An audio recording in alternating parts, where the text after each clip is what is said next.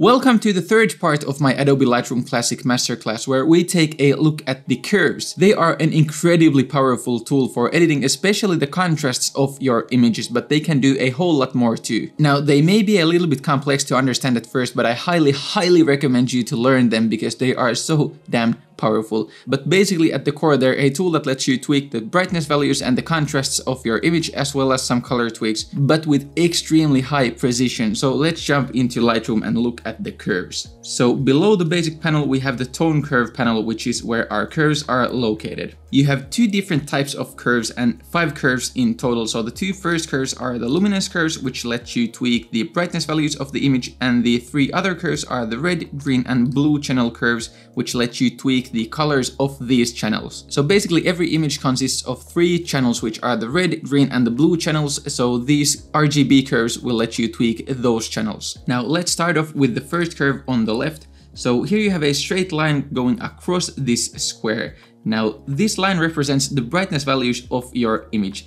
The bottom left-hand side corner is pure black and the top right corner is pure white. The middle here would be at 50% brightness, and you have the histogram showing on the background as an overlay here. Now the basic way a curve works is when you drag up, it will make things brighter, and when you drag down, it will make things darker. Now this first curve here in the panel will kind of ease out your movement, so it's an easier tool to use, but it's not quite as powerful as the second curve, but basically they can do pretty much the same things. Now with the first curve, you can also tweak the values using these sliders here on the bottom, and you can refine the tweaks with these sliders here in the middle. Here you can see that the sliders are called highlights, lights, darks, and shadows. And when you hover over each one of them, it will show the corresponding part of the curve that it's going to tweak. Now the reason we have lights and darks and not whites and blacks here is because the bottom corner here is the black point and the top corner here is the white point, but you can't tweak those points. And the lights and the darks are kind of in the middle of the highlights and the shadows. So even though you kind of have the same stuff in the basic panel with the highlights, shadows, whites, and blacks,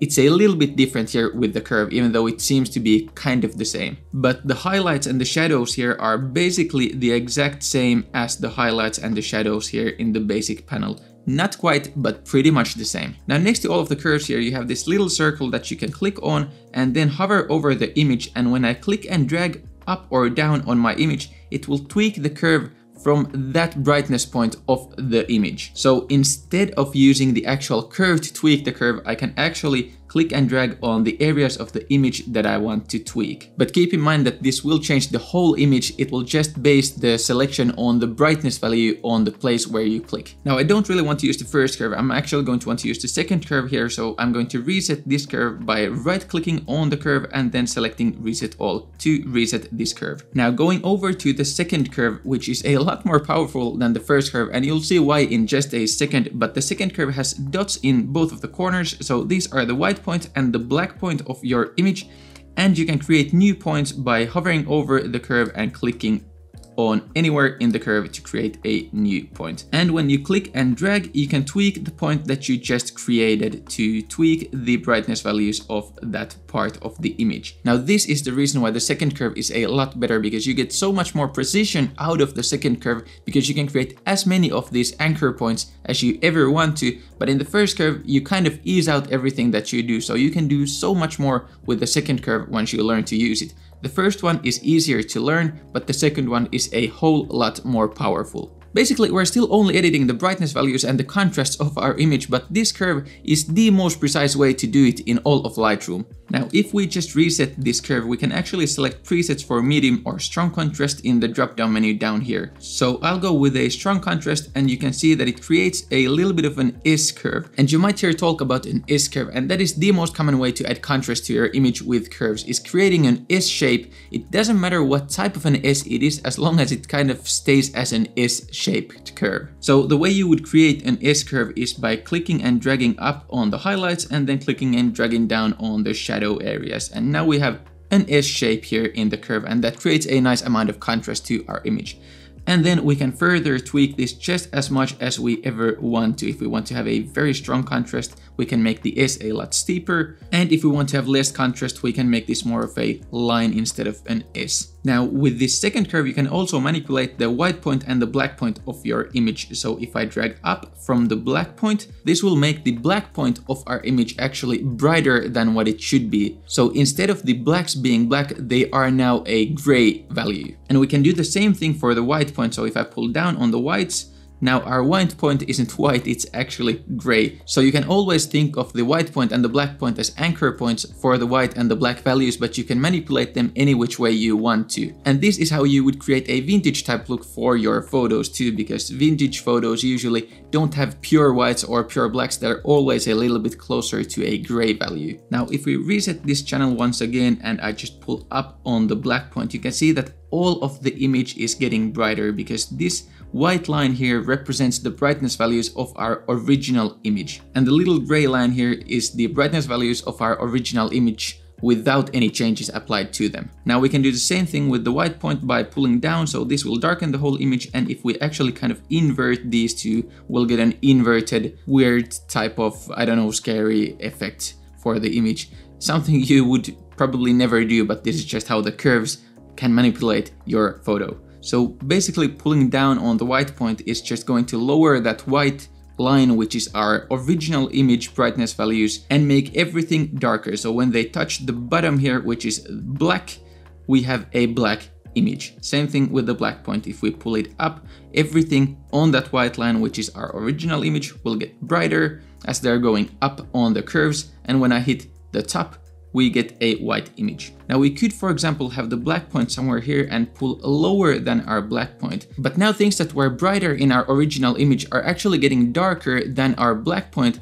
which also makes things look very funny. Same thing with the white point. So basically what you would want to have is everything below the white point, no matter how you tweak the white point, and everything above the black point, no matter how you tweak the black point, to avoid anything weird going on with your edit. Because the white point and the black point kind of should always be the brightest and the darkest parts of your image. But once again, I'm just going to create a very quick S curve to create some nice contrast, and I think this is looking quite good. I'm actually going to pull up a bit on the black part and then just a bit down on the shadows and a little bit brighter, maybe with the mid-tones here.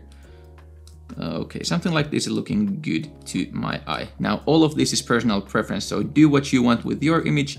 But I like to have a bit of contrast with the black point pulled up just slightly. And once again, we can preview our tweaks with this eye here.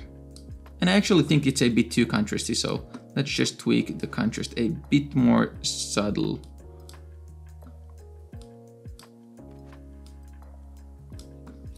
And something like this is starting to look good in my opinion. Now adding contrast to your image also adds some saturation to your image. So you have this refine saturation slider here to take out a bit of that saturation. It's basically the same as the saturation slider in the basic panel, but just a lot more subtle. And now we have our contrast set the way we want them to be, so let's move on to the RGB curves. So with the RGB curves, instead of tweaking the brightness values, you're actually tweaking color values. So if we go over to the red curve, this line is still the brightness of our image, but if I pull up on the highlights, instead of making the highlights brighter, I'm actually adding red color to the highlights. Now pulling down on the green, we'll add cyan, and you have this overlay where you can see this is red and this is cyan, so you know which color you're adding to the image. If we go to the green curve, pulling up we'll add green, pulling down we'll add magenta. On the blue curve, pulling up we'll add blue, pulling down we'll add yellow. So you can create anchor points just like you could with the second luminance curve, but instead of adding brightness or taking down brightness,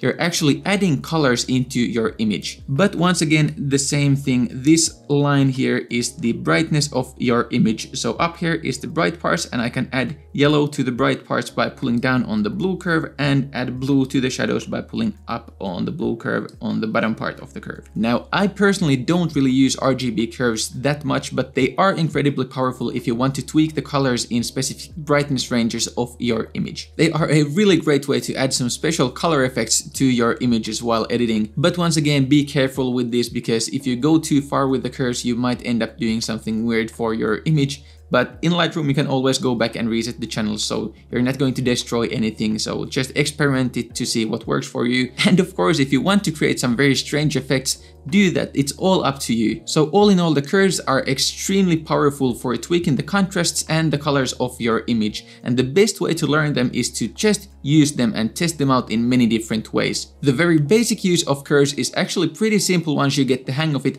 but you can do so much with them once you really learn to use them. And in my opinion, they are one of the best, if not the absolute best tool for editing photos inside of Lightroom or any other editing software that you use. But that concludes the third part of this tutorial series. If you have any questions about curves or anything else, just drop a comment down below and I'll do my best to help you out. In the next part, we'll tweak the colors of our image even more with the HSL panel and the color grading panel. So I'll see you in the next one.